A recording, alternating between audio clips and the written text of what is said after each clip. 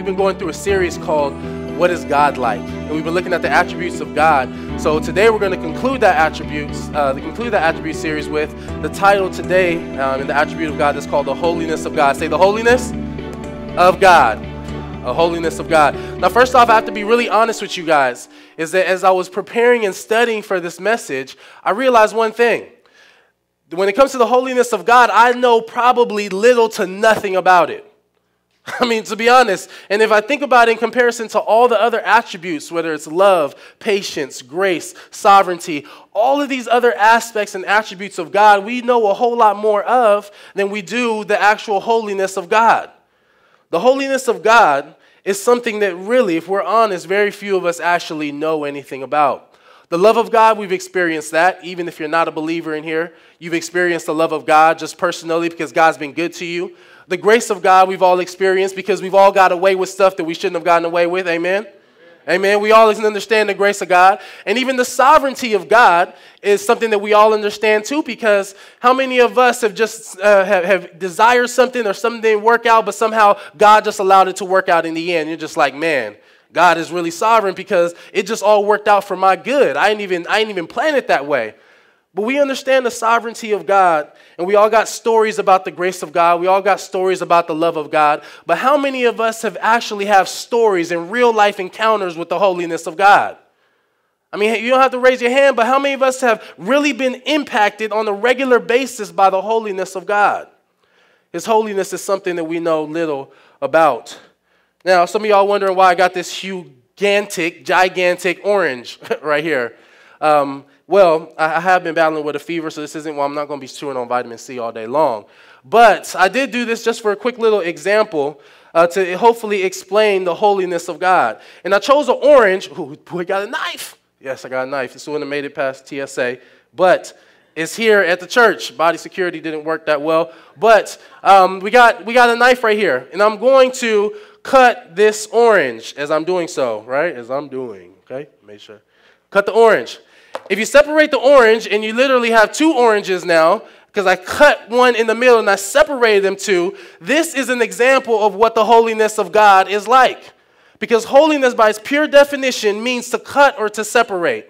And when we talk about the holiness of God, we are looking at God, right? You can say God is this and man is this, and they are completely separate. Completely. God is not connected to man like that. Like if I was connected, it would just drop to the bottom. It will just fall because they're completely separated. I chose an orange and not a watermelon because some of y'all would be stumbling the whole service. Like, dude got watermelon. And I want to keep y'all focused, okay? But the orange, okay? Once again, the holiness of God means to cut or to separate. This is a picture of what the Bible means when it says that God is holy. He is completely separated from anything that is unclean, anything that is dirty, or anything that is sinful. God is completely separated.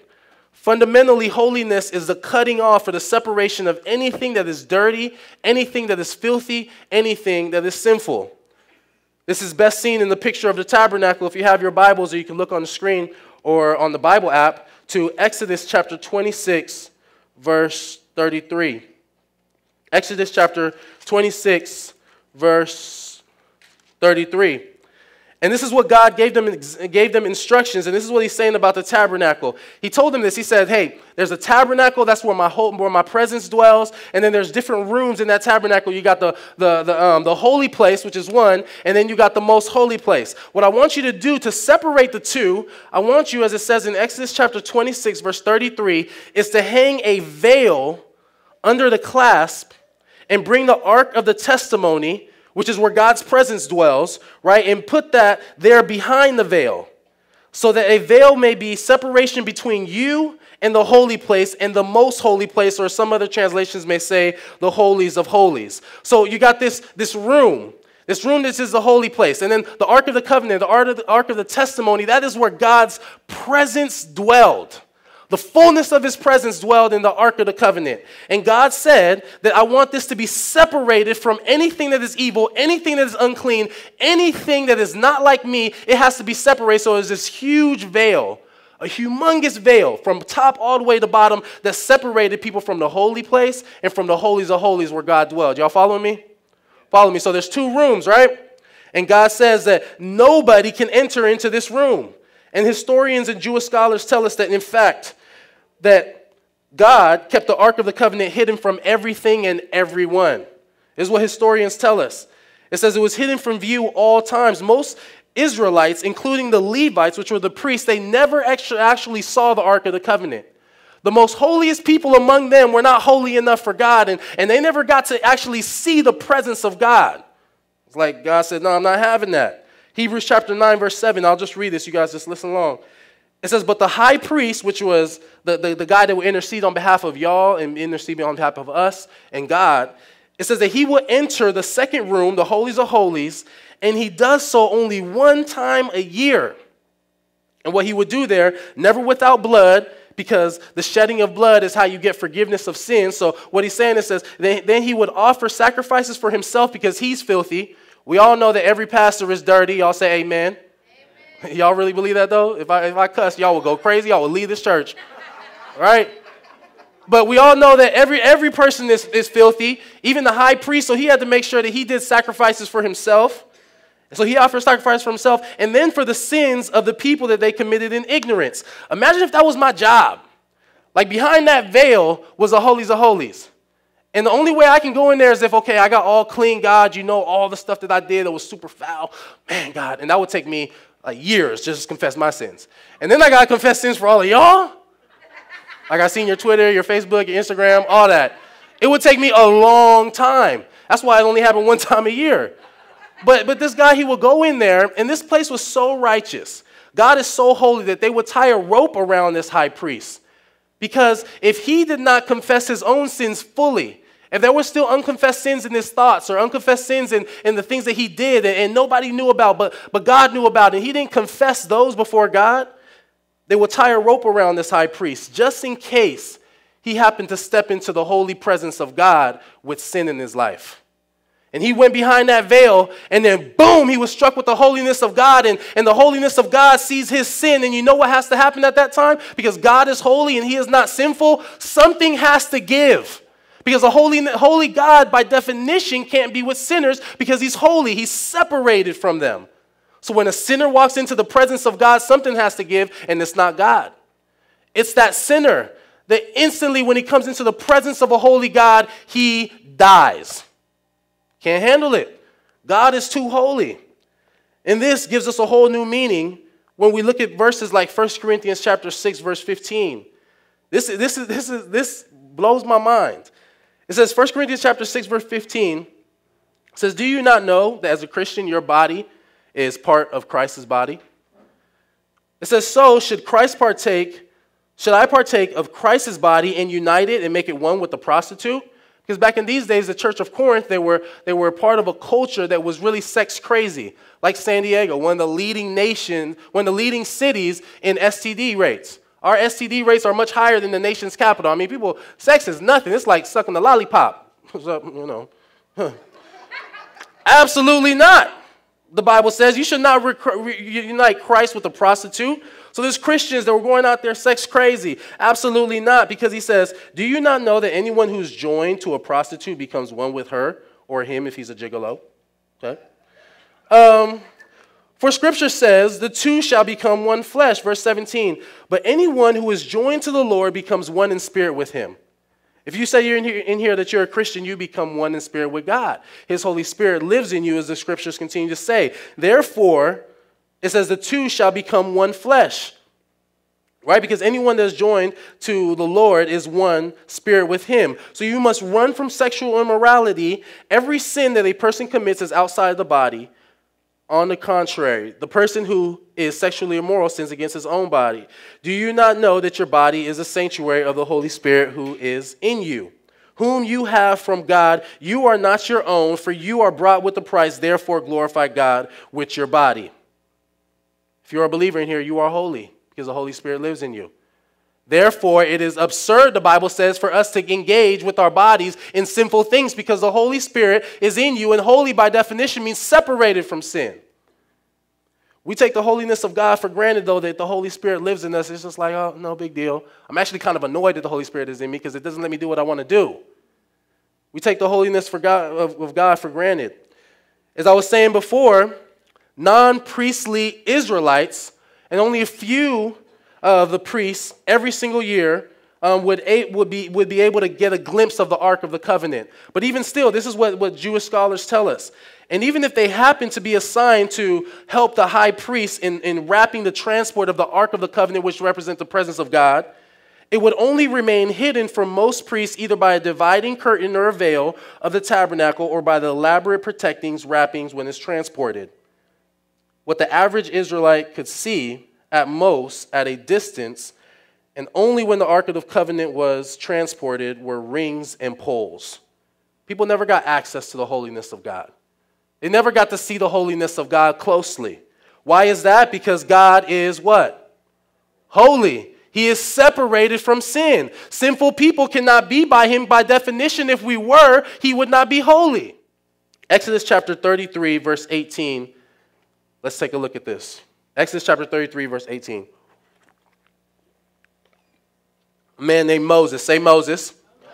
Moses. This man is a man who wanted to see the presence of God. Moses wanted to see the glory of God, which is a crazy thing to ask for. But if you want to know God, you want to know who he's like, you want to see really who he is, then you should be like Moses. God, I want to know you intimately. So this is what Moses said to God. He said, please let me see your glory. This is what God said. God said, I will cause all my goodness to pass in front of you.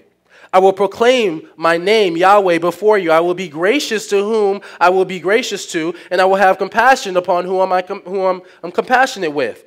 But God answered Moses and said, you cannot see my face, for no one can see me and live. Why? Because he's holy. And any of us holy? Praise God, somebody about to die right now. Somebody lying.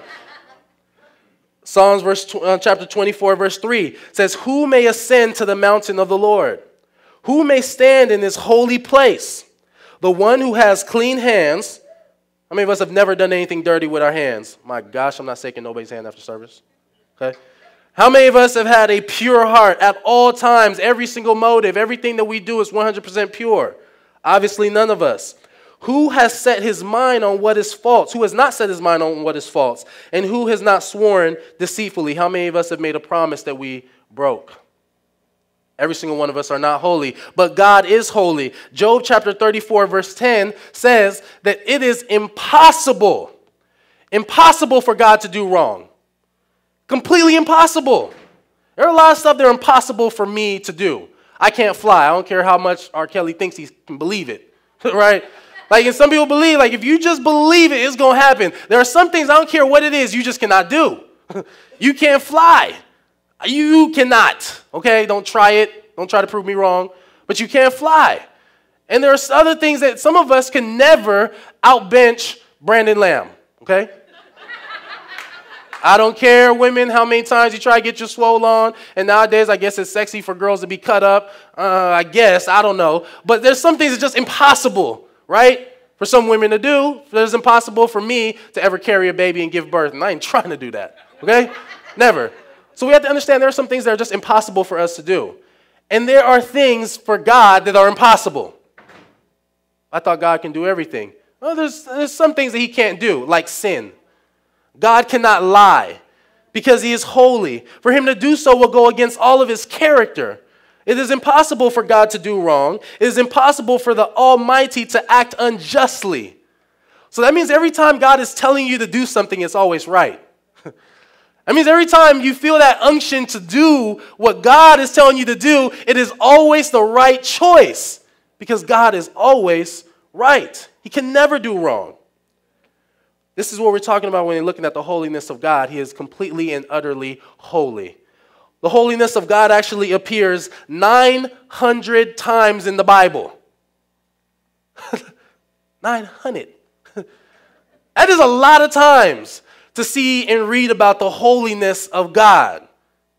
The holiness of God is the chief attribute of all of his attributes. Even when it's kind of like, they say that you can take a person out the hood, but you can't take the hood out of a person, right? If that person is ratchet, they're ratchet. Amen, right? I don't care if you send that person to Harvard, they're going to be ratchet.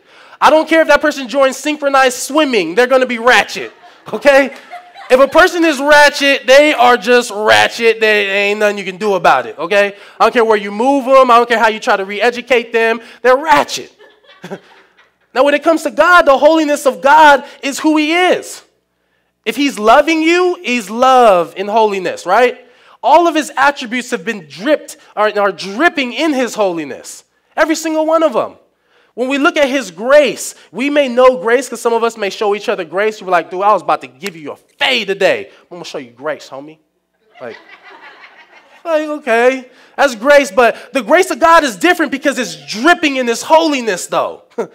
The love of God is different because it's dripping in his holiness. It's completely separated and different from anything that you and I ever know because he's holy. So my prayer today, you guys, is that we would truly get a glimpse of the holiness of God. Because the holiness of God, we can't look horizontal because it's separated from everything that we see horizontally. So if we're going to see a glimpse of God, we have to look vertical and we have to look to God and only to him. Because only he is holy. We can't look at each other and say, oh, that's the holiness of God. Look at my dude right there. No, because God, by definition, is separated from everything that we see. That's why the Bible says that his ways are far above our ways. Why? Because he's holy. His thoughts are far above our thoughts. Why? Because he's holy. He's completely separated from all that we experience and know in this world. My prayer, once again, is that we get a glimpse of God's holiness. 722 years before Jesus Christ was born in the manger, there was a man named Isaiah. Say Isaiah. Isaiah is not my son, obviously. This dude, 722 years before Jesus came. There was a man named Isaiah. In Isaiah chapter 6, he tells us about his story of when he got a glimpse of the holiness of God, and it completely changed his life.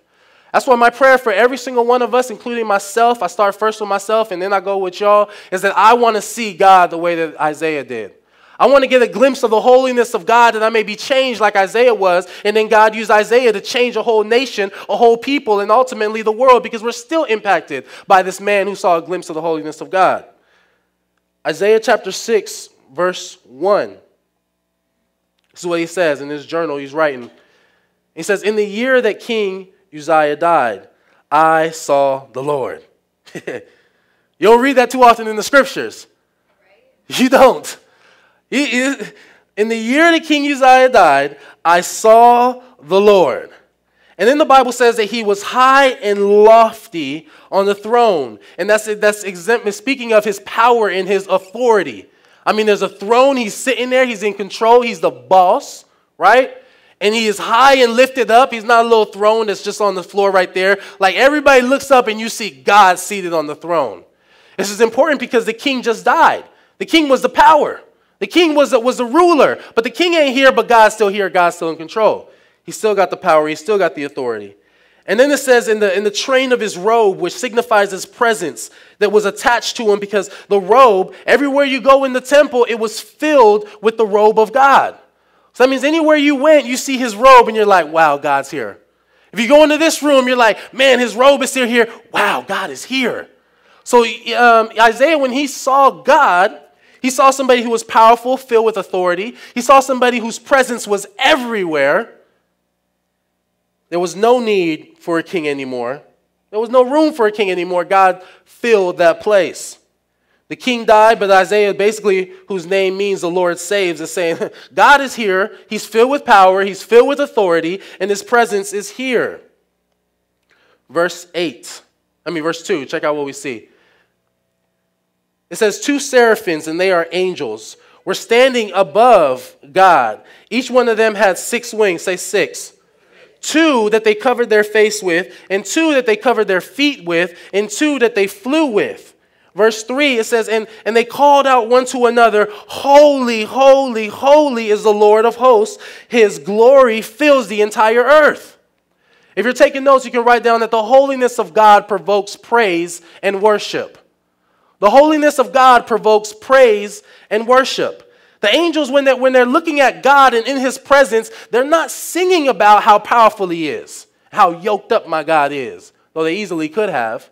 The angels, when they're seeing God for who he is, they're not talking about his omnipresence and how his glory fills and how he fills everything. They're not just saying about so much who he is, his presence, but they're literally talking about his holiness, His holiness and His glory, which are almost synonymous with each other, and they are crying out to each other over and over that the presence of God is in this place. The holiness of God is what I see, and that is what has just enveloped my whole mind and everything, because when the holiness of God is present, everything else is irrelevant. Everything else is irrelevant when the presence of God is in the place, when His holiness is seen, and that's where I personally want to get to a point. I personally want to get to a point in my private life. I personally want to get to a point here in our corporate worship that when we're singing about the holiness of God, it takes us to a place where we see God's glory everywhere. When we see it, no matter where we go, right to the left, it's just like, oh, God's holiness. You know what I'm saying? Like, you just can't, no matter where you go, the holiness of God is just hitting you. That's what I'm talking about. That's when we're talking about the holiness of God. It is something that is not just confined to a worship service. But when we're worshiping, man, we should get it in because the holiness of God is here. When we're talking about the holiness of God, this has to be something that's more than just a song, right? Because His holiness permeates everything. The Bible says right there that the whole earth is filled with His glory. When biblical writers, particularly the Jews, when they wanted to emphasize something, they will repeat it 3 times. Say 3 times. 3 times. Isaiah chapter 6 verse 3 tells us that they repeated the holiness of God 3 times. It says, holy, holy, holy. Understand, you guys, that in the Bible, there is no attribute of God that's ever repeated more than once. Actually, there's no attribute of God that's ever repeated, period.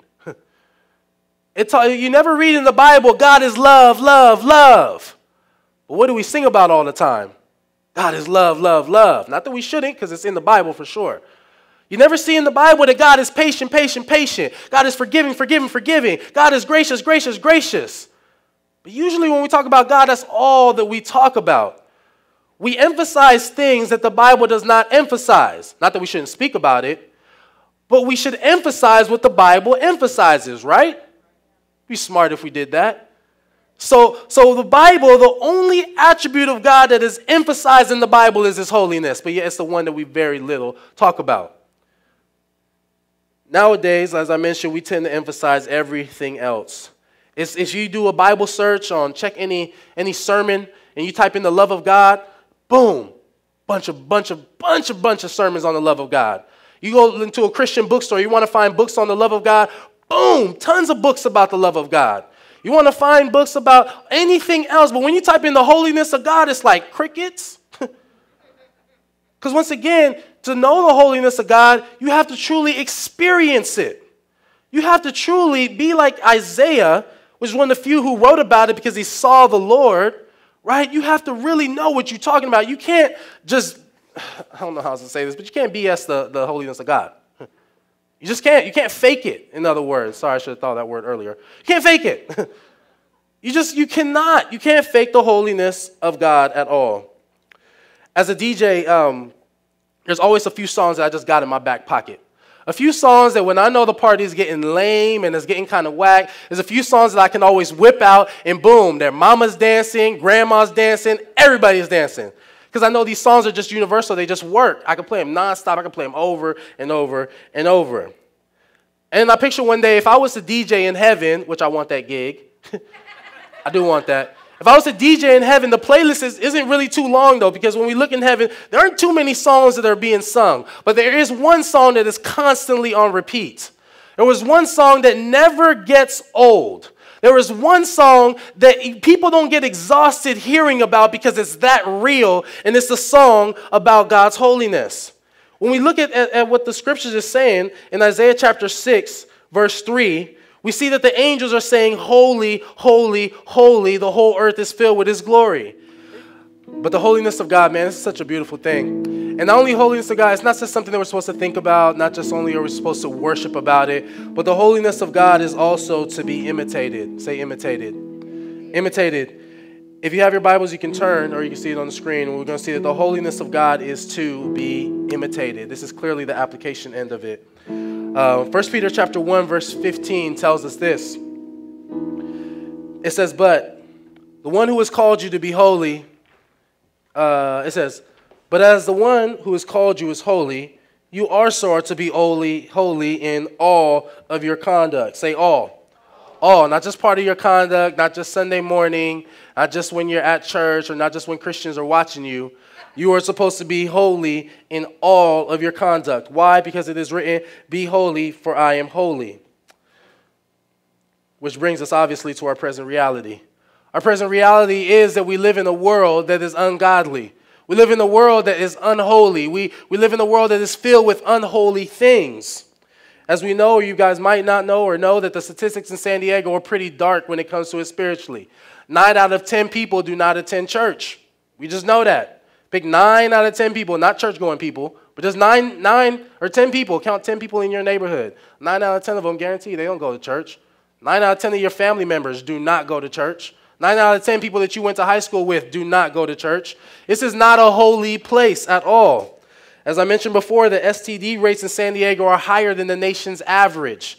When we look at the San Diego's population, 60%, almost 60%, are either agnostic or atheists. They either don't believe in a God at all, or they just don't care to believe in a God, period. We don't live in a holy place. That's what 2 Timothy says, speaking of the last days. 2 Timothy chapter 3, verse 1 tells us, it says, but know this, and we all do know this, in the last days it will be very difficult to be a Christian. It will be perilous times will come if you're a Christian. Why? Because people will be lovers of themselves. Say amen. Lovers of money. Say mm-hmm.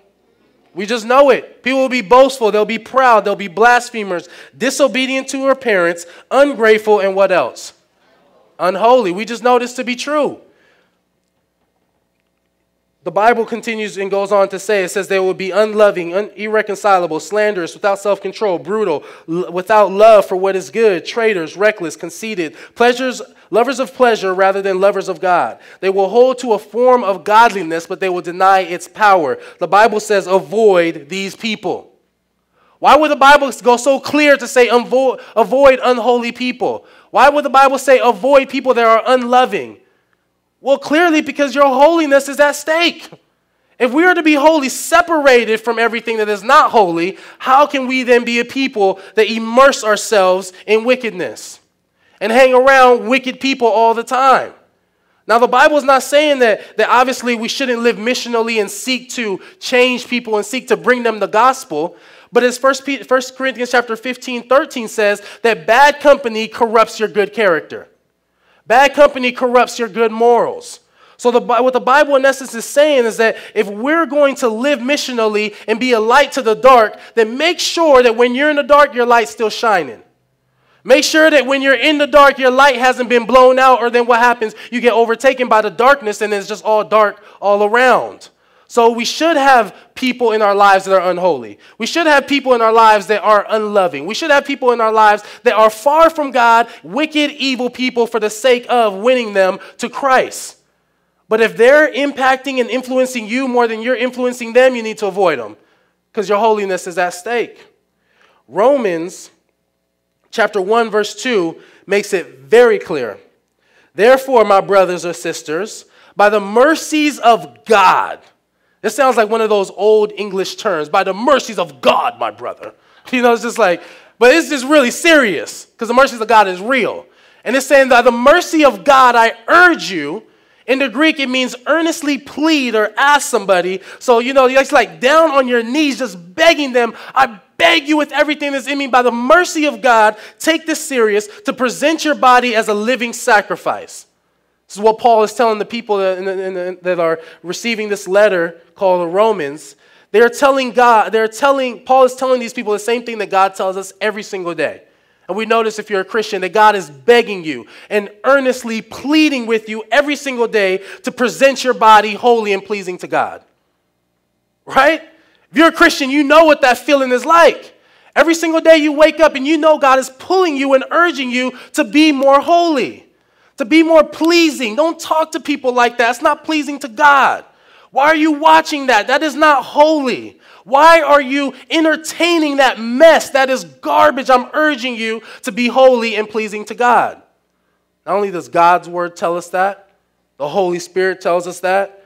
Paul, in this letter to the Romans, is telling us the same thing. Be holy and pleasing to God. Romans 11 tells us, it starts about this great gospel, and that's why that first verse says, therefore, because you have zero ability to be holy or pleasing to God if you first haven't put your faith in the gospel. Put your faith in the gospel. Now those who have put their faith in the gospel, therefore, I'm begging you by the mercies of God to not be conformed to this age. Don't be conformed to the world or to the culture. Do not be conformed, but be transformed by the renewing of your mind so that you may discern what is the good and pleasing and perfect will of God. Every one of us at this present moment is either being conformed or transformed. All of us. Every moment of your life, you are either conforming more and more to the world and more to the culture. You are conforming your thoughts, your processes, your behavior, the way you dress, whatever you do. It's either being conformed to the world or it's being transformed to holiness and in a way that's pleasing to God. It's one of two things. Every moment of your life, you're either being conformed or you're being transformed. And this is the real battle of Christianity. This is the real battle of holiness, and this is the reason why Christianity at times can seem so impossible, because we know that there are so many pressures pulling us to conform. There are so many influences everywhere we go in life. Maybe it's your spouse. You're like, God, if this person tells me, my spouse, I don't care. I don't even call this person by their name. She, if she don't act right, I'm conforming to my flesh. If he don't act right, I'm conforming, God. But we got this pressure, this pull. It's either I conform and I act ratchet, or I transform and I act holy and pleasing to God. How does this take place? The Bible tells us right there, do not be transformed, right? Do not be conformed to this world. So we have to ask ourselves every single day, are we aware of the constant pressures, temptations to get us to conform to the world? Or are we being transformed by what? By the renewing of our mind. Repentance, which is renewing of the mind, to change differently how you think. That leads to transformation. Compromise in sin leads to conformation, right? If you compromise with sin a little bit, you are more and more conforming to the world. If you are repenting every single day, and repentance means to change the way you think about things. If you're repenting from shopping addiction, okay? You just, anytime you're having a bad day and you just want to make yourself smile, you go and hit the mall and swipe the credit card. And you want to conform, you want to, transform your mind. You have to repent of that. You have to first change the way you think about shopping. If you have a problem with the opposite gender, looking at them sexually and just looking at them as objects, you have to change the way you think about them. View that person as a child of God. As somebody who has been bought and created in the image of God, who God is molding to holiness, and you are being used by Satan to conform them into worldliness.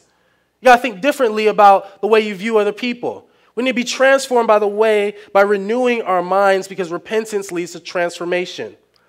God has determined long time ago that the way to transform us is through his word.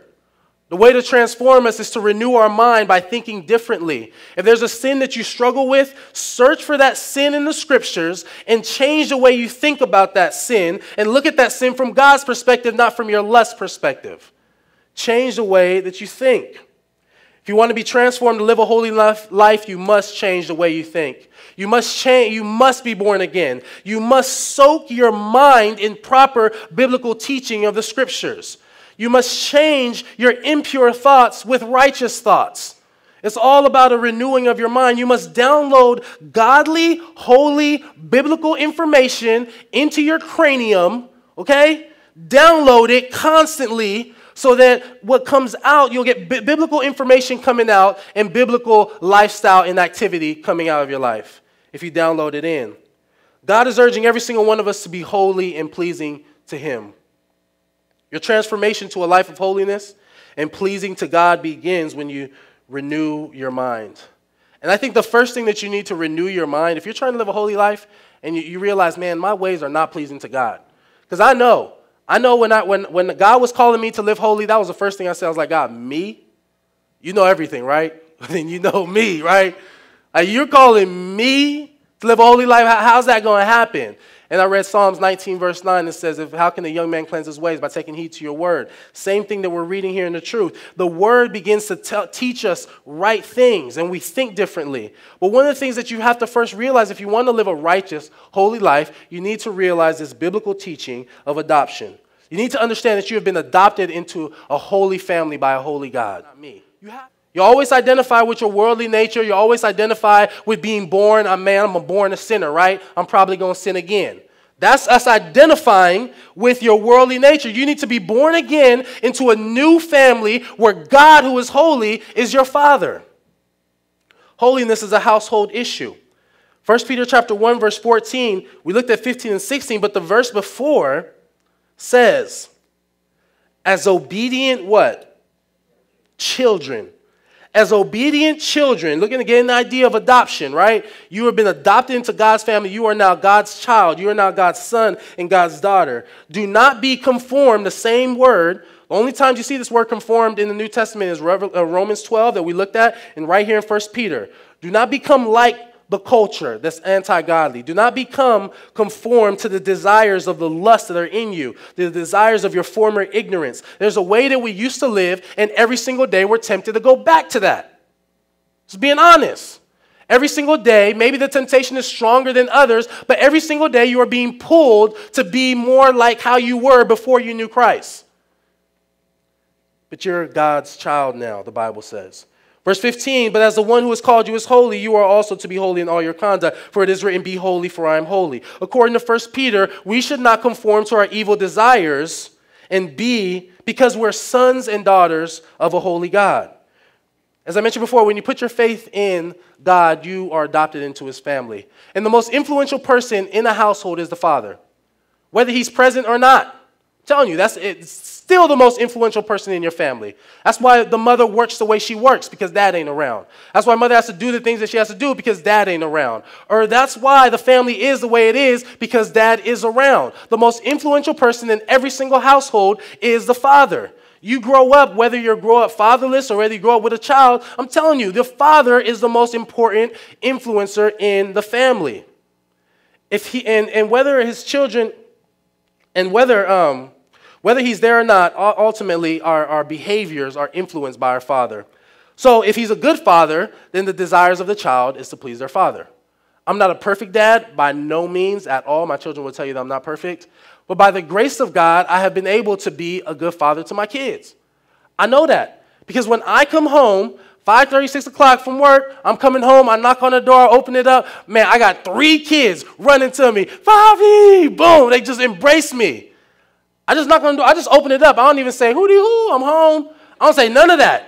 They just see I'm home, and they just run to me because I'm a good father. They want to be in the presence of a good dad. Okay? And then I have to, take my kids. Come on, get off of me, kid, right? Toss them off me. And then I sit on the couch, and I'm telling you, I'm not lying. I'll sit on the couch, and my son will come and take my shoes off for me. He'll just take my shoes off, and he'll start serving me.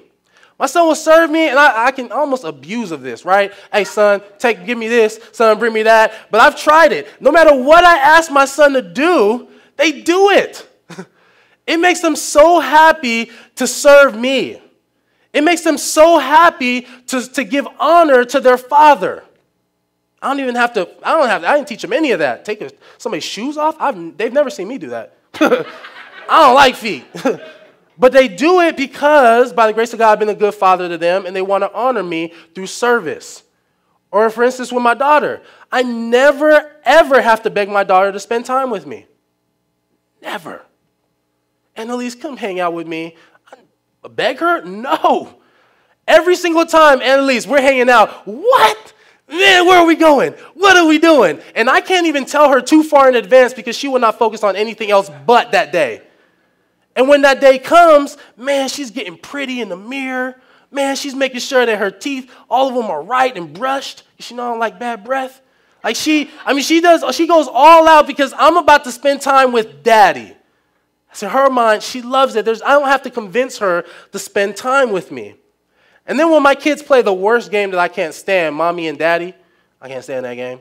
Other day, I went into my kids' room. They were being very quiet. I got 4 kids. There's no reason why my household should be quiet. Okay? And it was just a quiet night. So I crept in, and I know how to walk, like when you're bad and you creeping in home late and you don't want them to hear you. That's how it is with me. I've learned that trick. I'm, 15 years in of walking and not, making no noise. So I creep into the room, and my kids, they don't hear me coming, and my daughter's holding my son, like, in the bed. What are y'all doing? I don't like this mommy-daddy game. Cut this stuff out, okay? But what are they doing? They are emulating what mommy and daddy do. They are emulating, and then when he talks to my younger son, he's just like, he'll tell him same things that I say. He'll start to act the same way that I act. Why? Because the father is the most influential person in the household, especially if he's a good dad. Obviously, God the Father is a perfect father. He is a good father. So his ways begin to impact us and begin to influence everything in our household if we belong to the household of God. If you belong to the household of God, it is your natural reaction to run to his presence when you know he's there. If God's in the place and you're his daughter and you're his son, God doesn't have to say, come to me, come to me, come to me. What? No. If you realize daddy's home, a good father, you run to him.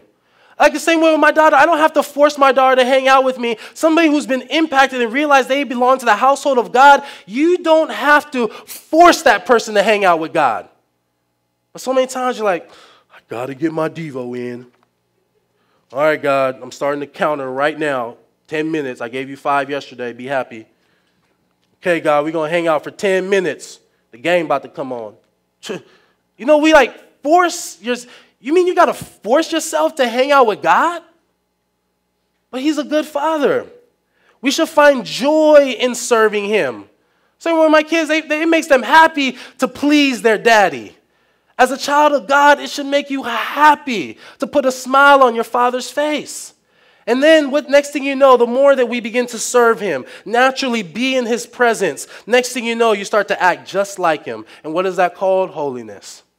It's called holiness because the Father's presence, who he is, his ways, being with him has now impacted you and affected you, and now it has permeated everything about you.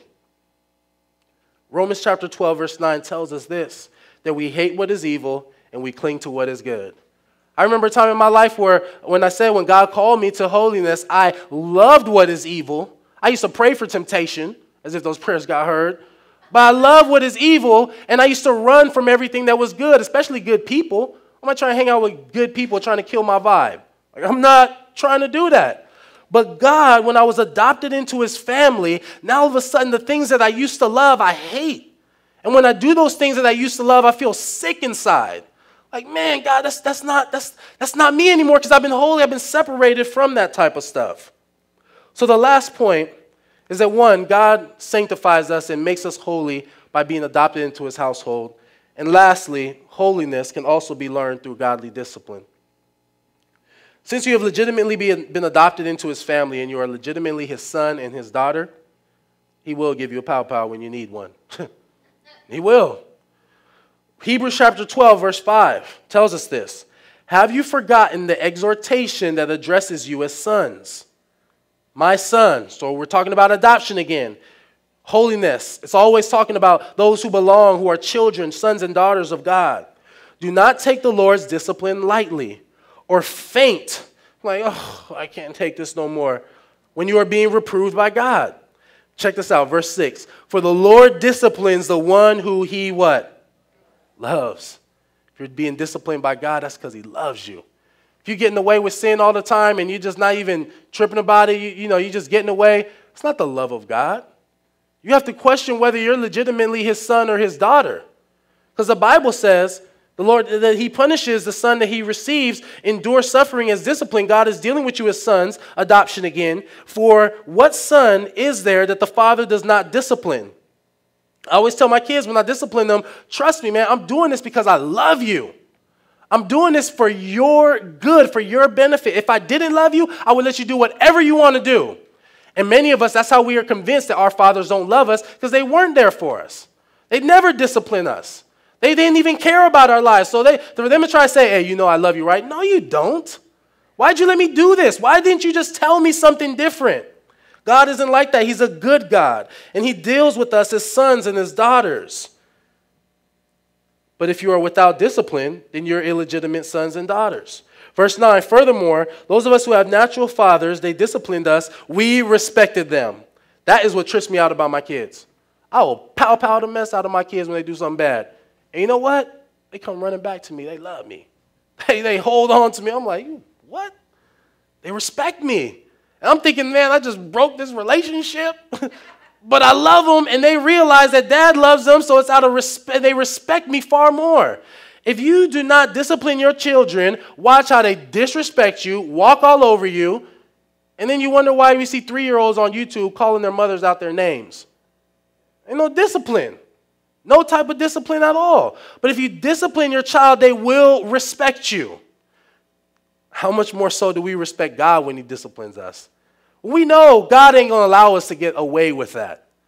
We may have been shown grace for a little bit, but we know if I do that again, it's a wrap.